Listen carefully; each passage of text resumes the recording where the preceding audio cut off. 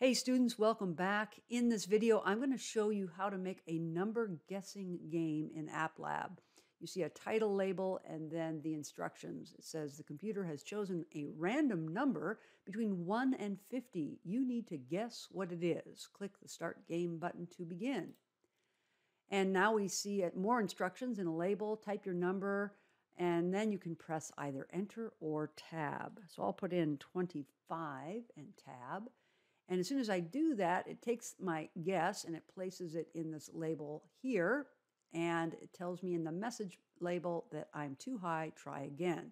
So we should try something between 1 and 25. How about 13? Tab.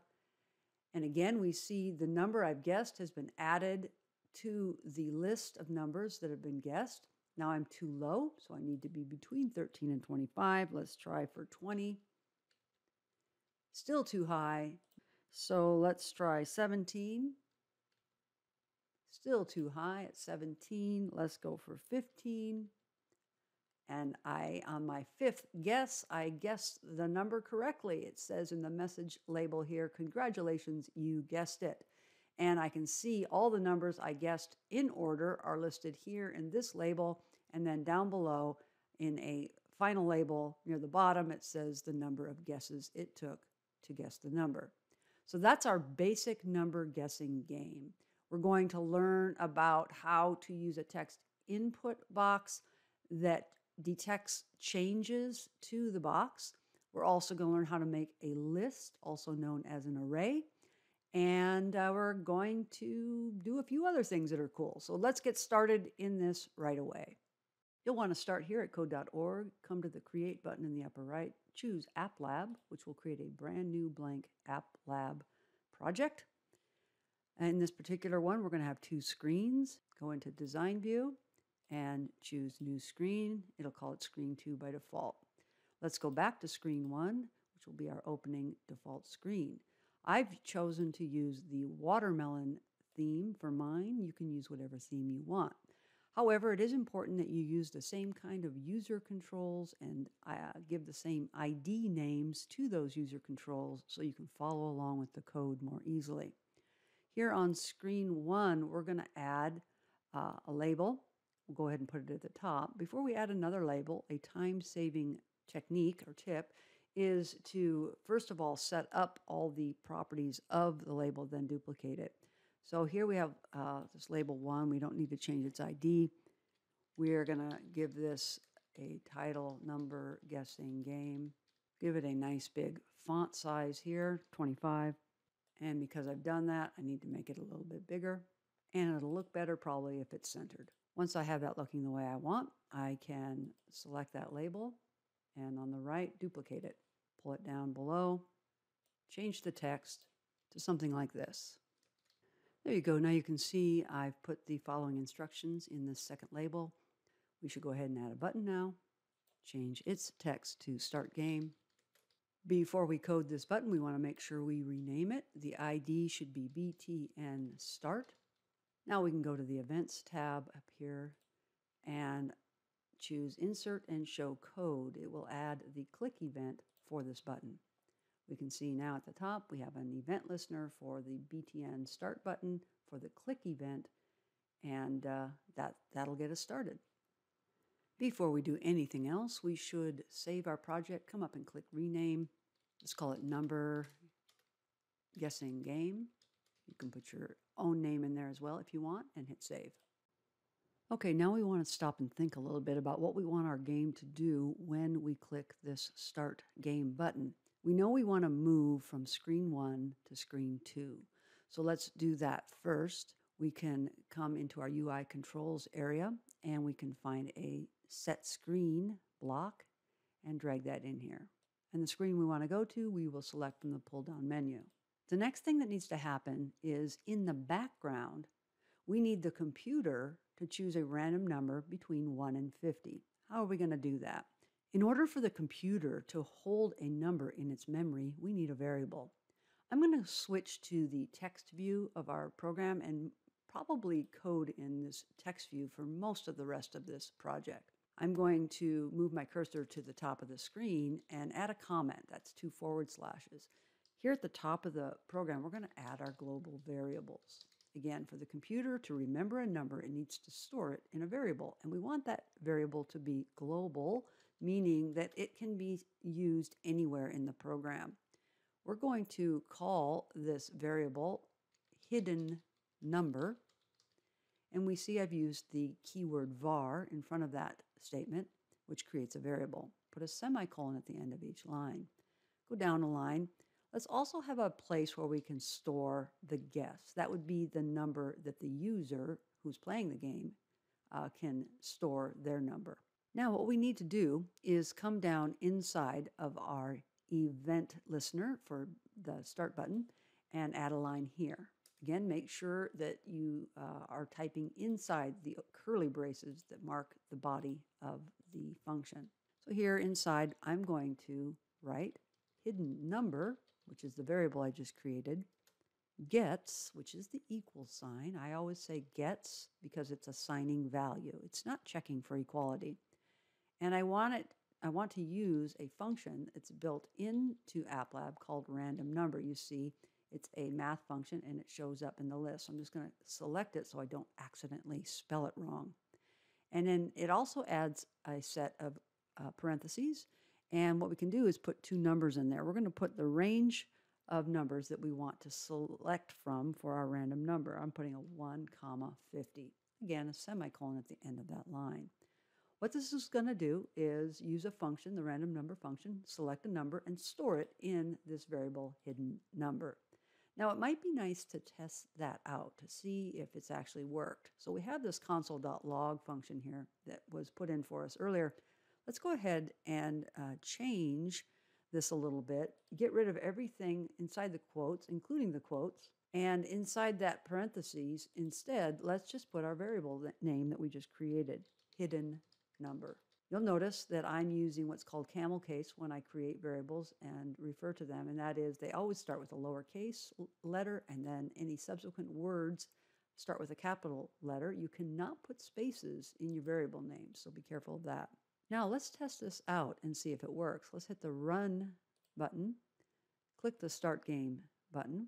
Oh, also let's move and open up our debugging console over here because this is where we'll see our hidden number. Click the Start Game button, which should bring us to screen 2, which it did, but also down here we also see that the number 37 is there. That must be the random number that was created by the computer. Let's reset and try again.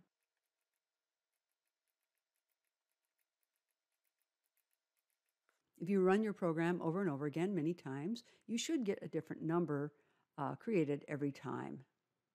Okay, we have our start screen working. When we click the button, we get a hidden number, random number. And now we need to design our second screen. One thing you can do is select a screen, go to Design View here and select one of the labels that you already have. And then in its Properties tab, choose Copy to Screen and choose Screen 2. Choose our watermelon theme again and pull this up to the top. I'm going to quickly go ahead and design this screen. I'm going to go speed up the video a bit, but what we need here is we need 5 labels and 1 text input. Okay, here we have my screen 2 all set up. Let's take a look at what I have. I have a label at the top that simply states type your number, press enter or tab. This label will never change, so it doesn't really need a special ID. Then I have a text input control, and I gave it the ID name txt number input. I also put a placeholder in there that says enter a whole number 1 to 50. Next, I have a label that says your guesses with a colon, and again, it won't change, so it doesn't need a special ID. The next label is where all the guesses are going to be displayed as you play the game, and I've called that LBL, all guesses, and there's nothing in the text area. Next, I have another label where all the messages will be displayed, and I just called that LBL message. And then finally at the bottom, one last label, and it is going to have the ID LBL counter. It's going to display the number of guesses that you have used as you play the game, and in there the text, number of guesses, colon, 0. Okay, now that we have our second screen set up, we need to code the screen. But we'll notice if we look at screen 2, there is no button that controls the operation of the code. And so how are we going to make the game update every time the person enters a number in this text input? Well, there's a different way to do it. There's different kinds of events that you can use. You can use the click event of a button, but you can also have the code detect if a value inside this text box has changed. This is how we do it. So on screen 2, in design view, select your text input that you put and go to the event tab. And you'll see here we have two different types of events, and one of them is change and one's input. We're going to use the change. So click on insert and show code. If you're still in code view at this point, let's go back to the block view. What has happened is that TXT number input control has an event listener has been added for it. And you can see here in the pull down menu, there's all kinds of different events that can be assigned to it. We're going to use change. Now, when we change the value in there, we are going to log out to the console. So let's test this and see if it works. Hit the run button, click the start game button. It should bring you to screen 2, which it does. And now if I put my cursor here and put a number in there, 25, and hit tab, we can see down here in our console, we see both the hidden number, 32, and the number 25 that I entered. It's working perfectly. The nice thing about the change is it can be triggered either by hitting tab or enter. So I've typed the number, let's say 30, tab, and it'll place it down here. Or I could put in a different number, 44, and hit enter, and it'll also work when I press enter. Either way works. Great, so our program is working so far. However, the user input is not being stored anywhere. It's just being written out to the console. We need to store it in our variable called guess. This is how we'll do it. Again, I'm still in block view. I'm going to go to the variable section. And we see there's 3 blocks at the top. 2 of them start with var, the other does not. You do not want to use the block with the var at the beginning, because if you do, you'll be creating a new variable.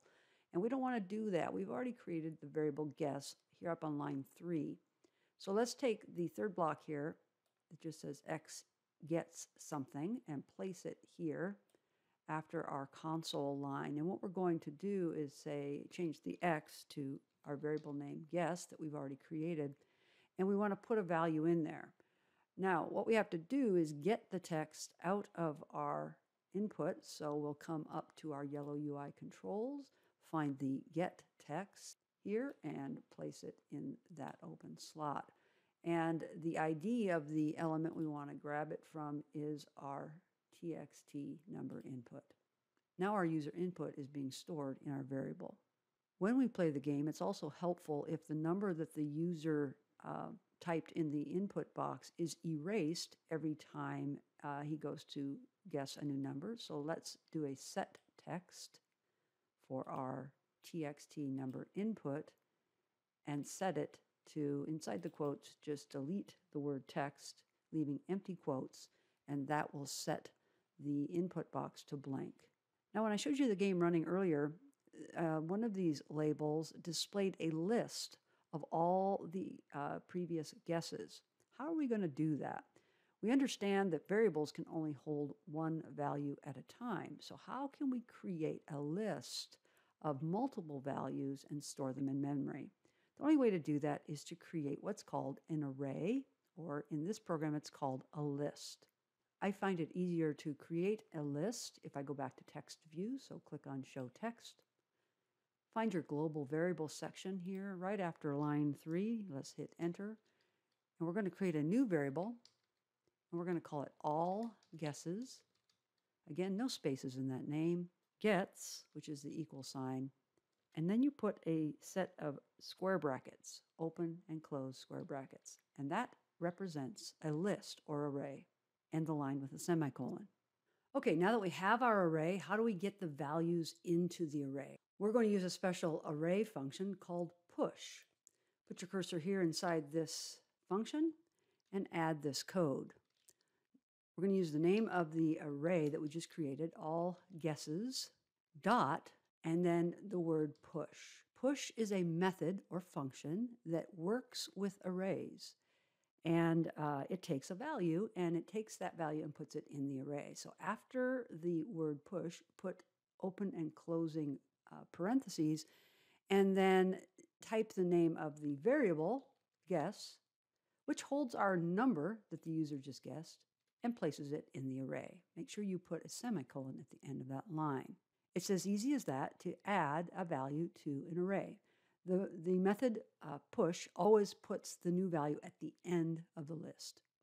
Let's go ahead and test our program by using a console.log command, and inside there, put the name of the list or array we've just created.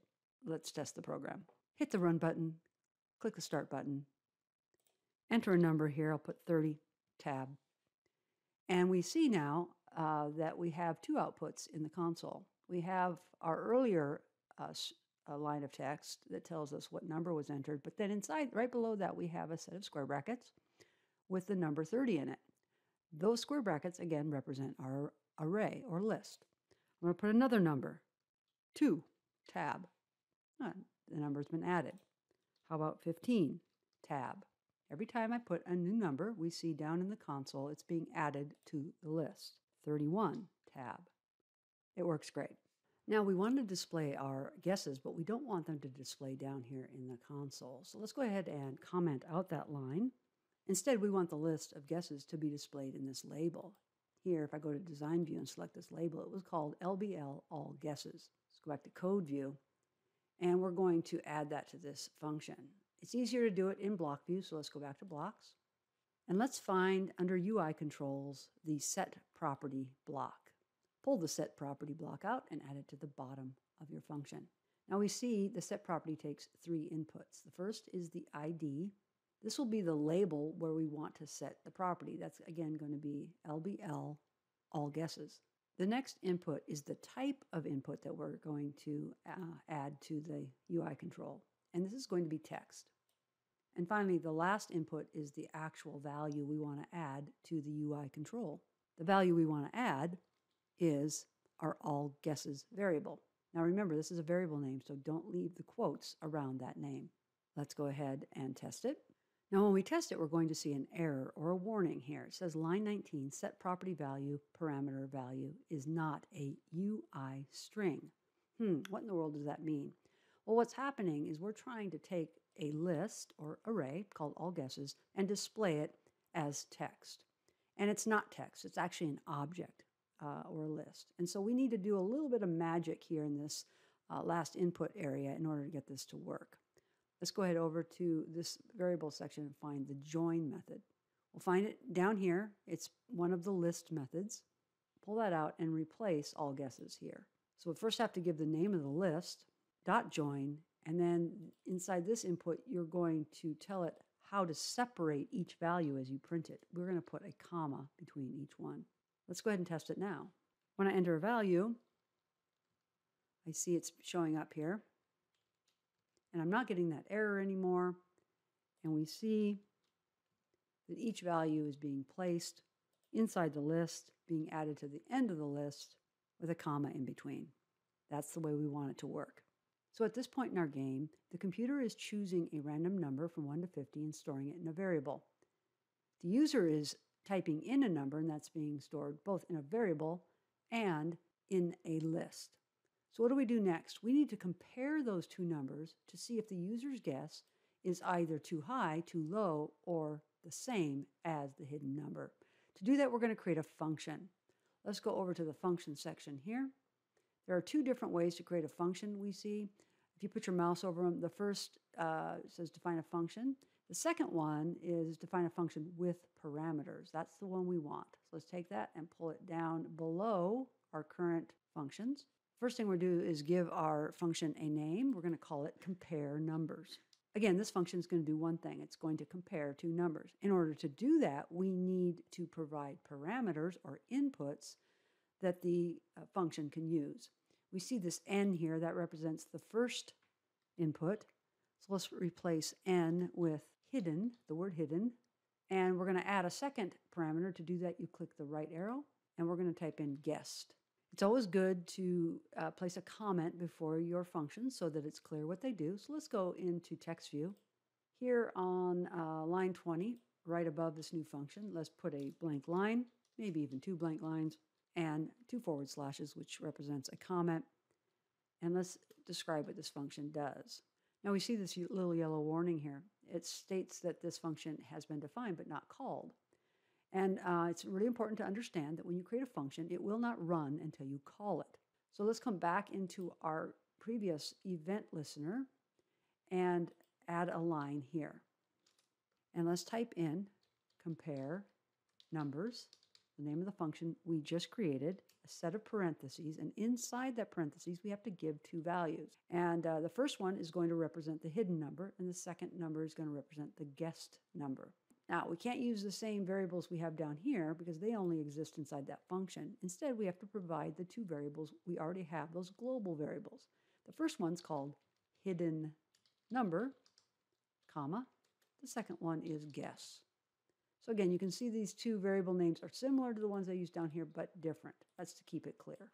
At the end of that line, put a semicolon.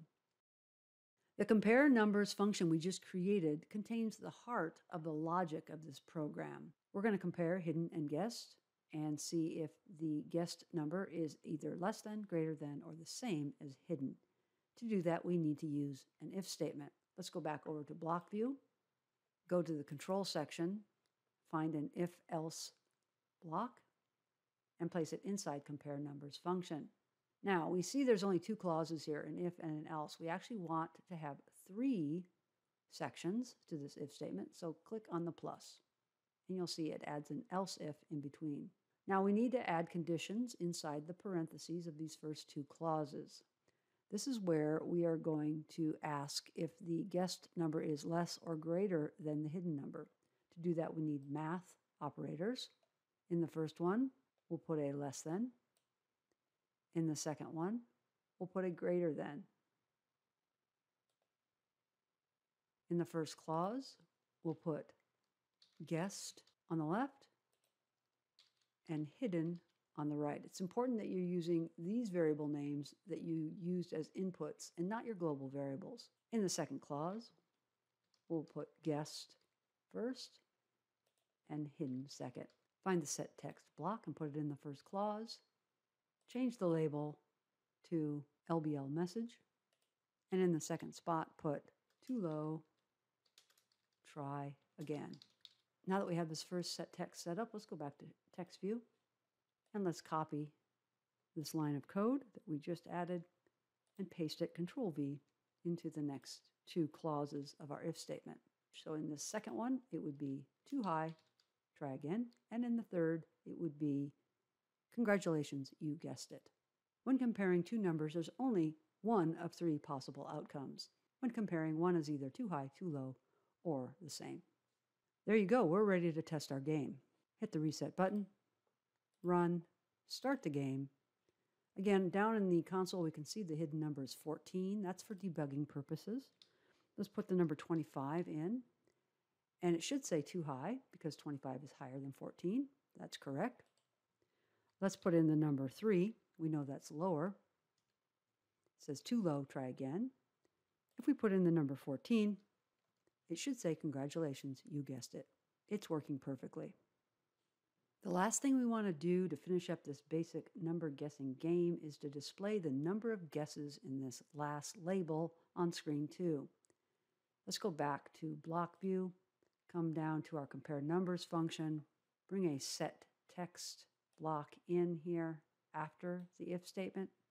We have a label called LBL counter, and we're going to put in there a value that represents the number of guesses. Now, we could create a variable like a counter, and every time we guess, we could make it go up by 1. You could do that, but there's actually an easier way. Because we're using a list or an array, that list has, as part of its data, a length property, which tells us how many numbers are in the list. So let's just change this value text to all guesses, that's the name of our list, dot length. And again, that contains the number of elements in the list. Let's take a look at it and see what it does now. Again, my hidden number I can see down here is 21, so let's speed this up. Let's just enter the hidden number. Says I've won, you guessed it, and it took me 2 guesses. I see the number 2 down here in this label. However, it would be nice if I gave a bit more information about what that number represents.